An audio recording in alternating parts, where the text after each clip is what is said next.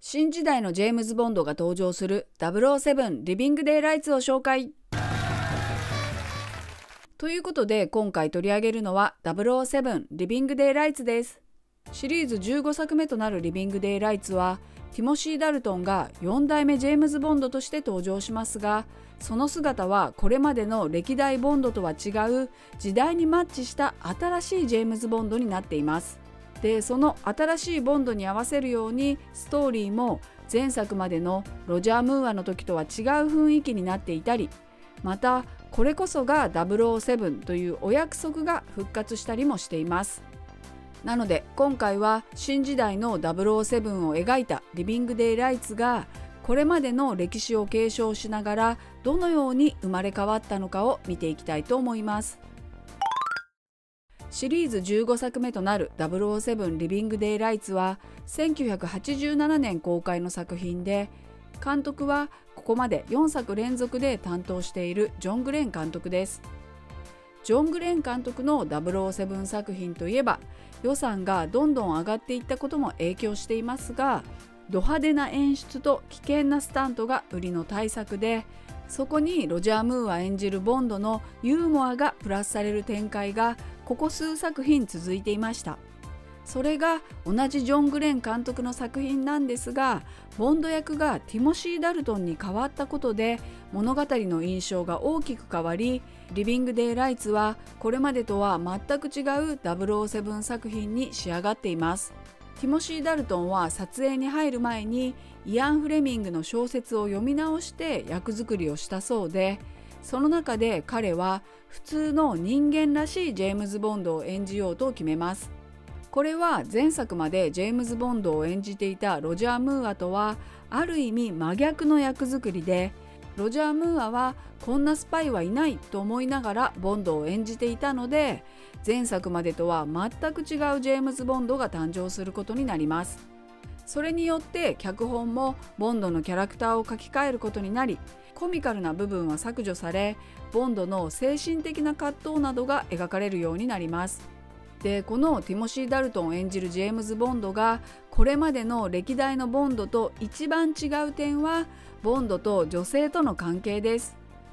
冒頭でボンドが女性と過ごしそうな流れはありますが、本編に入るとボンドが相手をする女性が一人だけなのがリビング・デイライツの大きな特徴です。これはこれまでのボンド作品にはなかった流れで、今までは1本の作品の中で平均3人ボンドは女性の相手をするなどと言われていたので、それを考えると大きな変化で、その理由としては1980年代半ばに入り、今までのボンドが世間とかけ離れ始めているというのが大きく、制作陣はここで時代にマッチした男性にボンドを生まれ変わらせます。またティモシー・ダルトン自身がボンドの真面目な部分を前面に出しながら役を演じていたということもあって、リビング・デイライツはこれまでにないラブストーリーにもなっています。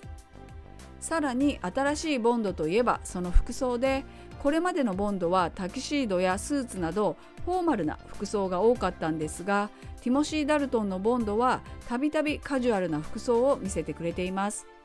この服装に関してはティモシー・ダルトンの好みが影響していて、彼は堅苦しいスーツが好みじゃないらしく、着心地のいいカジュアルな服が好きということだったので、リビング・デイライツでは服装でも新しいボンドを見ることができます。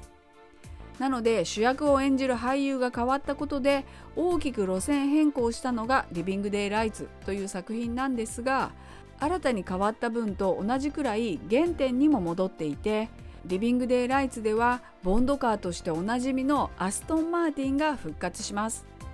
しかもファンにとっては嬉しいギミック満載のアストン・マーティンになっていました。また Q の研究室も久しぶりに登場し、開発中のスパイアイテムなども見れて007のお約束を楽しむことができるようになっています。さらにお約束といえば、かき混ぜずにシェイクするウォッカマティーニを注文するボンドの姿も見ることができました。なので新たに生まれ変わったと同時に基本に戻ったのがリビング・デイライツで、新旧がうまく折り合ったことでこれまでとは一味違う007作品が誕生しました。さらに脚本が今までとは違う硬派な路線になったことで、ジョン・グレン監督もこれまでとは違う演出に挑戦しています。それが映画の冒頭で、ジョン・グレン監督は若い頃に映画第三の男にアシスタントとして関わっていたこともあって、第三の男からたくさんの影響を受け、その凄さを肌で感じていたので、リビング・デイライツの冒頭のボンドが亡命したコスコフ将軍を乗せて車を走らせるシーンでは、その第三の男の雰囲気を再現しようとしています。またウィーンの部分ではオマージュとして第三の男に出てきた遊園地で撮影を行ったりもしています。なのでこれまでのド派手な演出とは違うジョン・グレン監督の新しい手腕を見ることができるのもリビング・デイ・ライツで、それはティモシー・ダルトンという俳優がもたらした変化でもあるので、ぜひ生まれ変わって時代にマッチしたティモシー・ダルトン版ジェームズ・ボンドを楽しんでみてください。ということで今回は007リビング・デイ・ライツについてのお話でした。